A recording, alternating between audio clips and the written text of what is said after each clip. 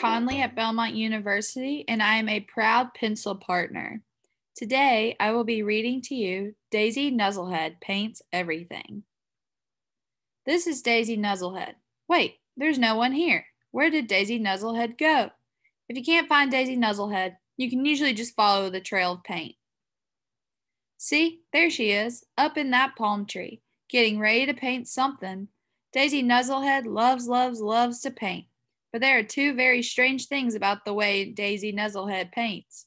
Number one, she doesn't paint with a brush. Instead, Daisy Nuzzlehead paints with her weird hair.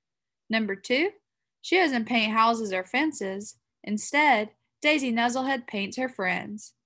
Finally, her friends had to say, "Daisy Nuzzlehead, stop painting all over us." Barry Pinkwad said, "Daisy, instead of painting your friends, you should paint the island." Daisy thought about that for a moment. She decided she adored that idea. Daisy Nuzzlehead dipped her brushy hair into her big bucket of paint and ran off. And what did she do?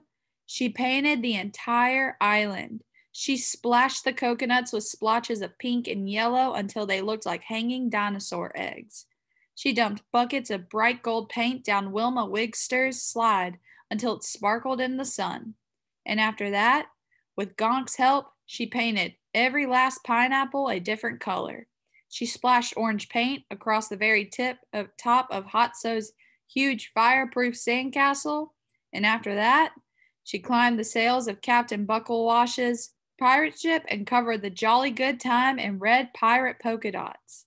She bounced around Brainy Blueberry's hot air balloon and covered it with color until it looked like a checkerboard. And after that, she painted Felix Fuzzlerod's yellow submarine so blue that it almost disappeared in the water.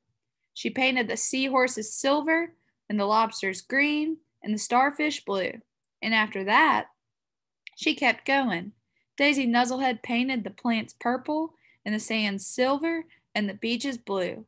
When the day was done, Daisy Nuzzlehead had painted everything. She had never been so happy in her life. But there was a thunderstorm on the horizon. That night, it rained. It rained, and it poured, and it showered, and giant drops of water pounded away at all the things Daisy Nuzzlehead had worked so hard to paint. The next morning, Barry Pinkwad saw that the rain had completely washed away all of the colorful paint. All of Daisy Nuzzlehead's pink and yellow and gold and blue and green and red and orange and silver and purple paint was gone. Barry Pinkwad said, "Oh no! Daisy will be so sad." Daisy Nuzzlehead's friends thought she would be very upset when she saw what the rain had done. But when Daisy Nuzzlehead stepped outside, she wasn't upset at all. In fact, she smiled. She smiled big and huge and large and said, "It's okay. Now the island is like a big blank sheet of paper, and I get to paint it all over again." And she did. That's all I got for you guys. Thank you so much for watching, and keep working those brains.